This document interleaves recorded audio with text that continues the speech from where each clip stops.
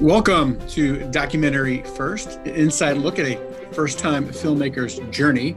I am your host, Josh Lindsay from the Movie Proposal Podcast, and with us is our first-time award-winning filmmaker, Christian Taylor. Hi, Josh. How are you? I'm great. You've earned another award, so we'll talk about that in a minute. Congratulations. Thank you. But also with us, as always, couldn't do it without him, the amazing, the one and the only Jason Rugg. Hey there. Woo! Is it possible to win too many awards, Christian? No, definitely.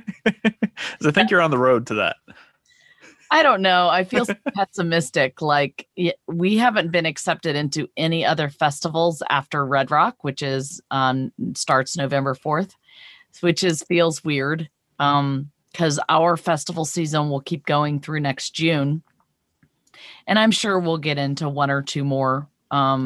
I actually went down the Academy Award qualifying film festival list yesterday, and there are about 10 that I still have to apply to that I forgot hadn't opened up yet. So I'll be doing that next week. So for that, would that be an Academy Award for 2020 or 2021? Great question. So all of these Academy Award qualifying ones that I did not apply to yet, the film festivals take place in 2021. So we would qualify for the year 2021, which would air usually in January of 2022. Okay. Nice and confusing. Now, I got it. When you said you had applied to 10 more film festivals, you didn't sound thrilled about the opportunity to apply to 10 film festivals. Right. Well, it costs money. So every film festival costs anywhere. The lowest was $4. The most expensive was almost $200. Really, that is, a crapshoot. You have chances are it's just money that's going away. You're not going to see any benefit from that. We've only won one prize that had a monetary prize, which was Chagrin, and that was $1,500, which is all right. It's exciting, but it's a drop in the bucket when you think about how much all this costs. Well, it sounds like it might cover your film festival entry fees for the next 10 film festivals. That's true. Although there are people I still need to pay, which I need to, I hate not being able to pay them, but we will pay them. It's just a matter of time. We did have, anyway, to finish with that question, it also, sometimes it's easy to fill out the applications because it's like the Common Core app and it's through Film Freeway. And all I need to do is click some buttons and put in a cover letter and send it. So it's easier. But oftentimes with the Academy Award qualifying film festivals, they want you to completely fill out the application from scratch. And that takes a long time. It's not something that's fast. So it's a little daunting to think I still have 10 more to do. So. What about your business manager? Can't you make him do it? He's so busy doing everything else. Whatever. He's a busy guy. All right. Well, hey, so you mentioned Chagrin. You just got back from that. How long were you there? I was there for a little under a week. We got there on Tuesday and we left on Monday. And it was one of the most incredible experiences I have ever had. I owe the Chagrin Doc Fest, the town of Chagrin Falls, a huge, huge thank you because they were phenomenal.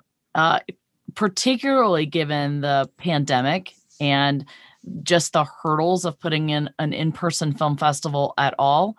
It was fascinating because it was the first real experience I've had with any public screening since before COVID.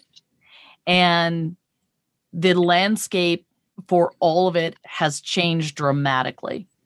So I was surprised that we got so many of our crew there. Janie Miller and her daughter Kirsten were there. They are executive producers. Bill Ebel, our editor, was there. Sam King, who is one of our social media content guys, was there. We also had, who else do we have there? Julie Danis came. She's one of our co-writers. So Rick Arbazani was there. So we had a good group of our crew, but also Bob Deviney, one of our World War II veterans, was there. And so there was a huge responsibility for us to all be super careful around Bob. And I kept having to give him hand sanitizer because he refused to wear the masks.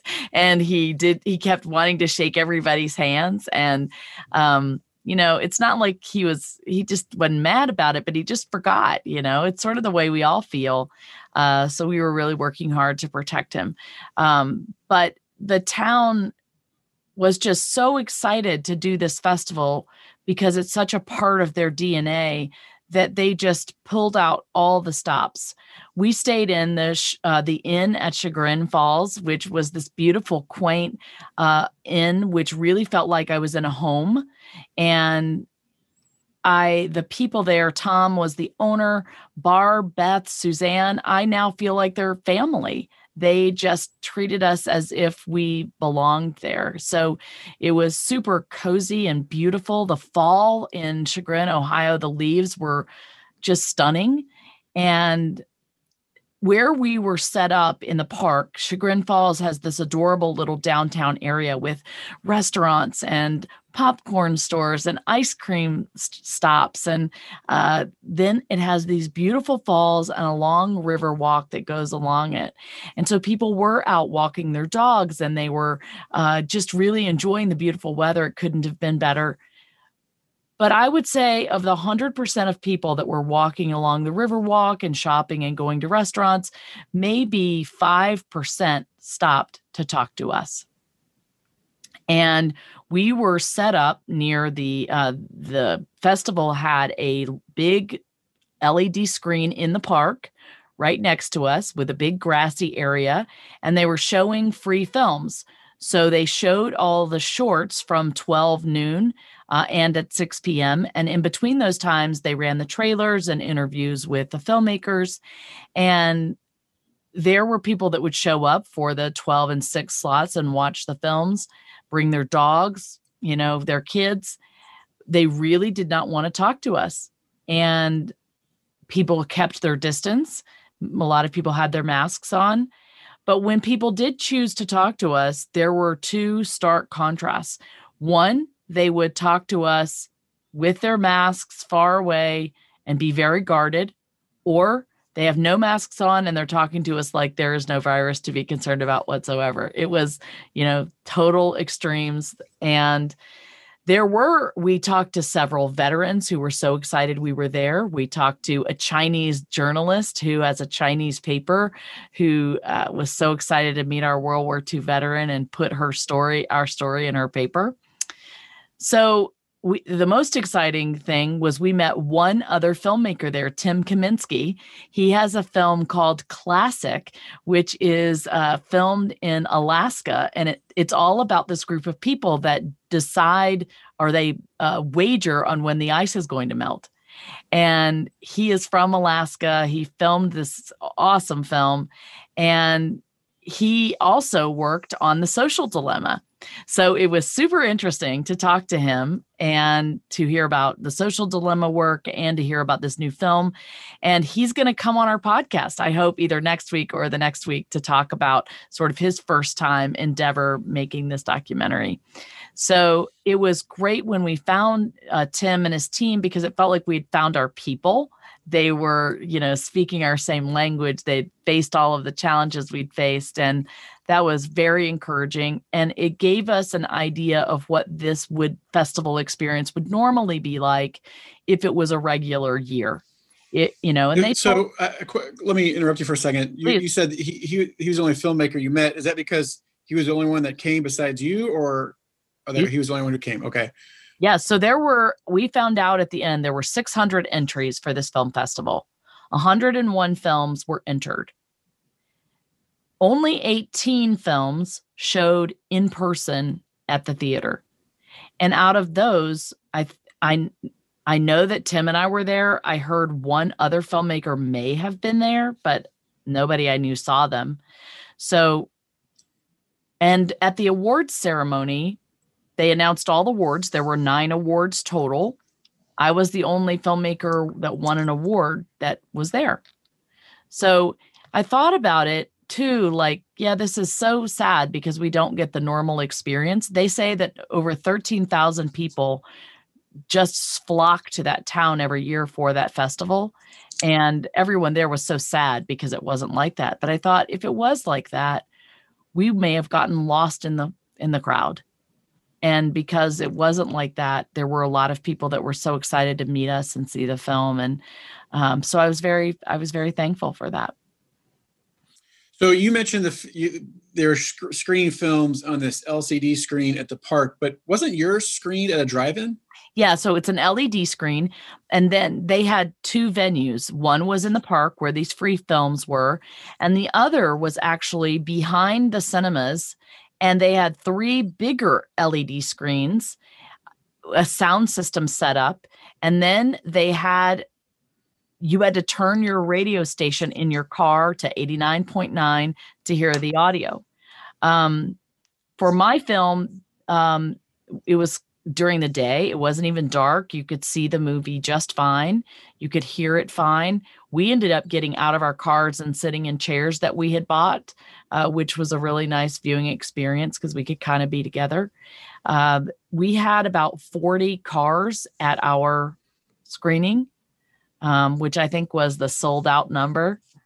It was really cool. I'd never been to a drive-in, so that was a unique experience. We did have problems with some cars not being able to tune in the audio, and that was frustrating because 2 of them were on our team. But, I guess it was more successful than not. All right. And then how did they handle so what was the award you got? You got, I won't guess. You tell me. Yes. Well, I do want to explain one thing. Do you remember that event where I told you I'd made a really big mistake and I couldn't tell you what it was, but I would tell you eventually? So I'm going to tell you. There's too many mistakes to keep track of, Christian. That's true. This podcast really should be how not to make a documentary. So way back when, I was told by the Chagrin Doc Fest director that I had made it to the finalist category in 2 awards, the Emerging Filmmaker Award and the Best of Fest Award. And I was told not to say anything. And I was like, of course I won't say anything. Mum is the word. And not a week later was I interviewed by HollywoodChicago.com. And they asked me to put down all the awards I had won. And so I listed that I was a finalist. I don't know why I did it. I don't know why I did it. It didn't even cross my mind. But when the HollywoodChicago.com article and interview came out, he had put in the tags the finalist awards for that festival. And the festival got a Google alert about it. And they reached out to me and like, we just want to remind you, you're not supposed to say anything about this. And I was devastated. I felt horrible. I'm such a rule follower. I don't like not following rules. Plus, I really felt like it jeopardized my team or my chances to win. And then I wrote them and I fell on my sword and I apologized. And then I didn't hear from them for a week. And I was just beside myself with worry. And then they wrote me back and it wasn't a big deal. So it wasn't a big deal because they didn't announce the finalists at all. They just announced the winners. And the way that it worked was after our film closed, they had the awards ceremony from 7 to 7:30, and your ticket, your $50 ticket, bought you entrance to the awards ceremony and a viewing of My Darling Vivian, which is a film about Johnny Cash's first wife, which actually was a very good film. I enjoyed it a lot. So we were there, and they did the whole award ceremony in a video. So it was all done video. We just sat there and watched and listened. And what was really cool, though, was when the video was all over it, they called me out. I got to get out of my car and I got to go receive my little award and my check and my little congratulations award. And I got to wave to everybody and everybody was honking and took a bow. And I felt a little bit, famous for 1 second. Was it like one of those big checks, or was it like just here's a check? Like I need a little check. I even have it right here. I haven't deposited. Yeah. So this is the envelope they gave me. Okay. It was just a little envelope. So I cracked open the seal. I'm showing you if you're not watching on video. And then it was just a note that said, thank you for your film. And, but one of the first things that was so exciting, I'm showing you on video, I got a goodie bag when I got there with filmmaker on it with my name and my film. And I just felt so awesome. And so I got a little bit of a taste of what it would be like at a real year. And it was such an incredible blessing. So a huge shout out to them. I did not win the Best of Fest award. Kushasha, I think, a film about a South African kids soccer team, won the Best of Fest award. They had a strong connection with David Ponce, who was the young filmmaker that died. His mother ended up finishing his film and then creating the film festival. And the entire family had a connection to this film because it was, closely tied to their son's film. So I didn't really have a chance, I didn't think. But I get to keep the Best of the Fest finalist laurel, which is kind of cool. So, yeah, very cool. So that was exciting. Why were you there on a Tuesday to a Monday? Did the festival start on Tuesday? Like, how long did it run? It started on Tuesday. And so what we did was we went to the park, which what we've always done before. We go to the public space and we talk to people and we hand out our cards and we sell our merchandise. And so we were expecting, because we wanted to help sell tickets for our show. And so we took our postcards that we were supposed to hand out to everybody. And we did talk to a lot of people who did end up coming. So if we hadn't have been there, it probably wouldn't have sold out. Okay. So we didn't really sell a lot of merchandise because nobody wanted to touch anything. Stupid pandemic. All right. Well, one thing did happen that was exciting while I was there. I got a phone call Saturday morning from a man that was just crying and said, I just saw your interview on Newsmax. It's amazing what you're doing. I want to donate to your film. And I had no idea what was happening because I had forgotten that the interview that I did 2 weeks ago that was bumped because of the president's health briefing, it aired on Saturday morning. And from that, it was a 9-minute interview. We're going to put up some clips on our YouTube at some point, but we did get about $250 in donations because of that. So that was great. All right. Oh, very cool. Where was it? I'm sorry, you said Newsmax? Yes, it aired on Newsmax last Saturday. Okay. I'm not familiar with Newsmax. How do people listen to Newsmax? Great question. I'm not sure. I originally thought that it was going to be on One America News, and that's who the interview was with. But Newsmax owns One America News. So when I saw the video, it just said Newsmax on it. So at some point, I don't know, we'd have to look it up. Jason, what are you finding? Nothing yet, huh? I'm looking. I'm Googling furiously. Yeah, our trusty dusty researcher needs to fill us in on that. All right. So Chagrin, win for Chagrin. So yes. At the drive-in. Forgot my rhyming scheme I used for that. Anyway, so congratulations. That's a big deal. Another laurel. And then what's coming up next? Well, this weekend, I wish this podcast would come out earlier this week, but we just had too much going on. This weekend is super exciting. And by the time people are listening to this, it will be over, but I still want to talk about it anyway. We're in the La Femme Film Festival, which is a big It's one of the top female filmmakers festivals in the world. It's in LA. And I'm stunned that we got in when I saw it's a lot of Hollywood films. So I don't really know how we got in, but we did. And they are doing this crazy thing where I can have my own live theater screening. And so what that looks like is I have a theater room. I invite people to my screening. People can come into my screening. I can talk with them, interact. They can be on video, just like in Zoom. And then I show them the film in real time. We all watch together. They can text me questions and I can answer during the film. And then after the film is over, we can do a live interactive Q&A session, just like we could if we were in a theater. And so we're going to have cast and crew there tonight. And then Saturday and Sunday, we've got veterans that are joining us, C.O. Bauer and Charles Shea and French cast members. So that's a big festival that's going on this weekend that ends on Sunday.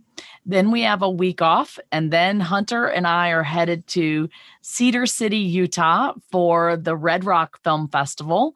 Our film screens on November 5th, and I'm in a panel on November 6th, and there's a whole bunch of film events that happen during that time. So it's also going to be a virtual one. So that will be the last time that I know about that people can watch our film. So if they haven't watched yet, this weekend and next weekend are the last two chances to watch The Girl Who Wore Freedom before it. And how will they handle Red Rock, like in terms of people watching it?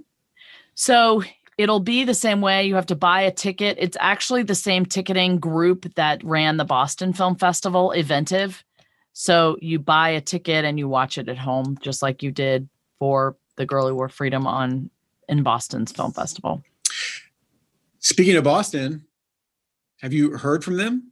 I was told about 3 times now that they were going to post the awards tomorrow. I'm checking actually right now on their website. Now, are you saying like tomorrow being the 17th, or 3 times you've been told it'll be tomorrow? Nope, it'll be tomorrow. No, it'll be tomorrow. Yeah, that's what I've heard. No, it will be tomorrow. Okay. Nope. And I'm on their website right now, and there's still no announcement. So I don't even know what to say about that. Boston, what are you going to do? I don't know. Nothing. I'm going to just move on. And well, I will say Saturday Night Live has another very funny Boston commercial. You remember the Dunkin' Donut with Casey Affleck one? Yes. They kind of have like a sequel to that with Bill Burr. It's so good. It's so funny. Adams, pumpkin. Yeah. Yeah, it you just can came Google out like on the 10th of October. It's their pumpkin beer. it's pretty good. Oh, I don't like that. I don't like that.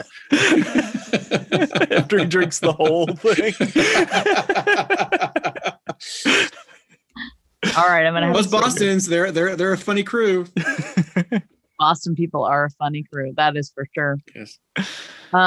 Yeah. So I mean, the only other thing that was interesting, we're still waiting to learn, is that not only did I win $1,500, but I won a distribution deal with Gravitas Ventures. Wait, with who? Gravitas Ventures. Oh, I know them. Hello. Like they have the napkin logo with like Gravitas Ventures written on it. Exactly. Okay, can we talk about distribution? Yes, let's talk. All right. So honestly, I'm losing track of what we've talked about on the air and off the air. So what can we... That actually happened with Phil on the Holy Post, and he said things he wasn't supposed to, and Jason had to edit them out. That was maybe the most edited Holy Post we've had in a long time. There was so much I had to cut out. Okay, so before Gravitas, you were working on another deal. Can you talk about any updates with that? Yes. Just thinking about. She's thinking. Yeah.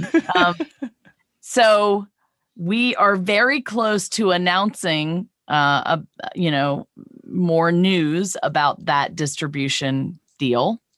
There's still a lot of things we're, checking out. We've been trying to hold off to see if we won the distribution contract with Gravitas Ventures.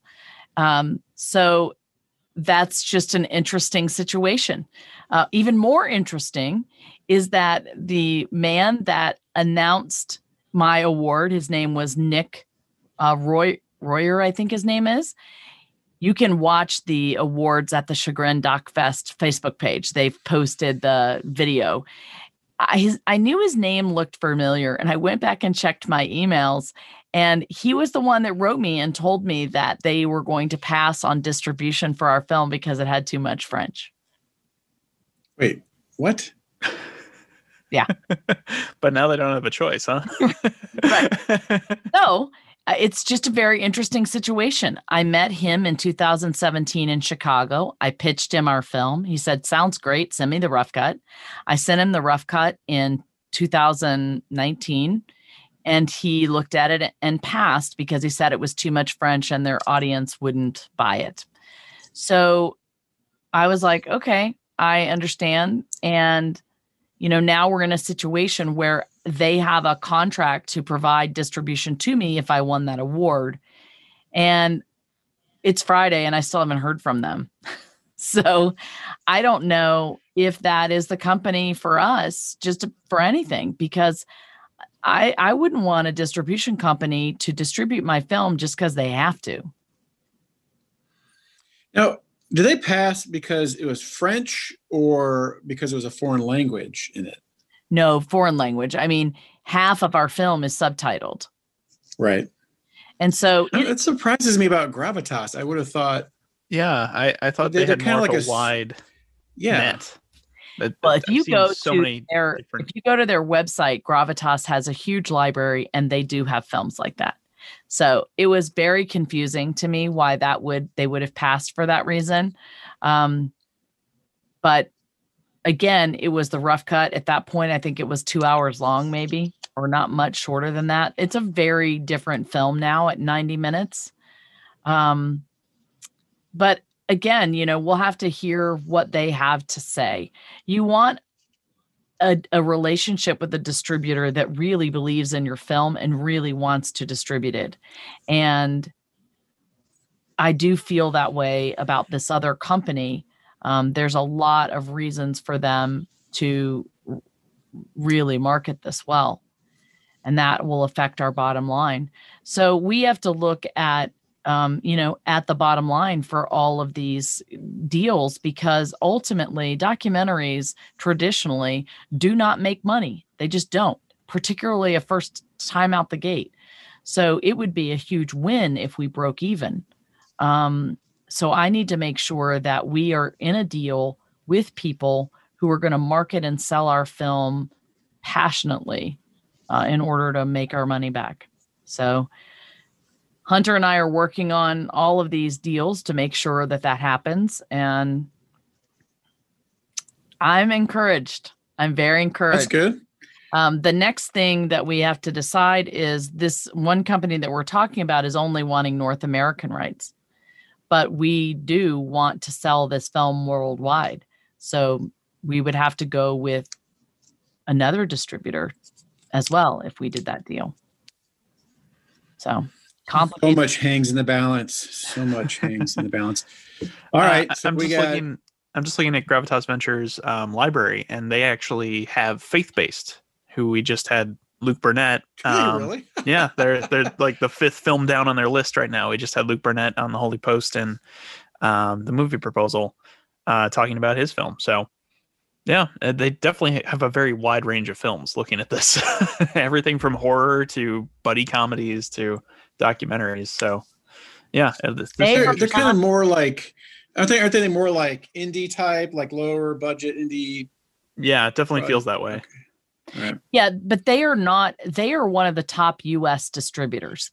The complaint about Gravitas that I have heard from other filmmakers or people in the industry is that they do buy up a whole bunch of films. They have a big library. I've heard this also with Lionsgate. And if a company has acquired a whole bunch of things, the question is, where do you fall in their priority list? And if a distribution company has so many films, they're really only going to manage the ones that they want to push and sell hard. And whatever happens with the other ones happens with the other ones, right?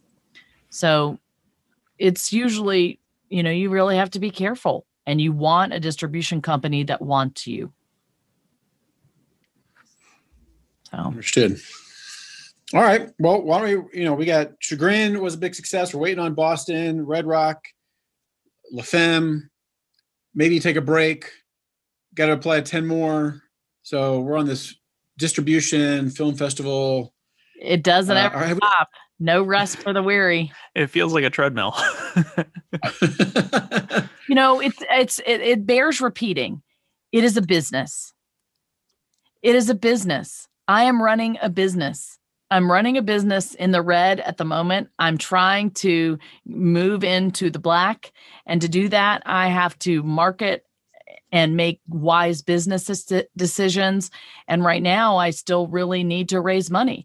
I mean, we have $1,000 a month overhead. We have film festival fees coming up. And somehow that money has to come from somewhere. And so people can buy things in the shop. That helps. People can make donations directly on our website. So if you're a praying person, start praying, because we definitely need a few more miracles. All right. Well, anything else we need to promote or remind or discuss before we say goodbye? We are looking for some more interns. We have had some people resign on our staff just because, their jobs are picking back up and they don't have as much free time. So we're looking for someone to help. We're looking for someone to help as a webmaster. We're looking for a graphic designer. We are looking for social media people, business people, accounting people, and event planners. So we really are, we're about to start, we're going to get serious about interviewing people. And we're going to require a 6-month commitment. Like, it's really starting to get real, where, if people do well and help us now, for my next film, they'll be the first ones hired when there's a budget. The next film. Oh my goodness. I can't even believe you're talking about the next film. I know. We're gonna have to change the name of the podcast to Documentary Second. Yeah. Probably. Documentary. Are you sure you want to do this? Anyway, but thanks so much, you guys. I just want to, our listeners and our fans have really helped us get this far. I was in Chagrin and I was praying and reading my Bible Saturday morning before it began. And I also happened to look at LinkedIn, and there was this video of this little boy, and he was in a gym and he had cerebral palsy, and he was trying to pick up this big boulder and lift it up and put it on this ledge, this table. And he had this coach there that was just jumping up and down and screaming for him and telling him he could do it. And he got it right to the edge and really couldn't do it. And the coach just urged him on, and he made it. And I just wept when I saw that. But my focus was not so much on the little boy, but it was on the coach who probably was the one that encouraged him to pick up the boulder, who inspired him to do it, who kept telling him he could, and despite all of his disabilities.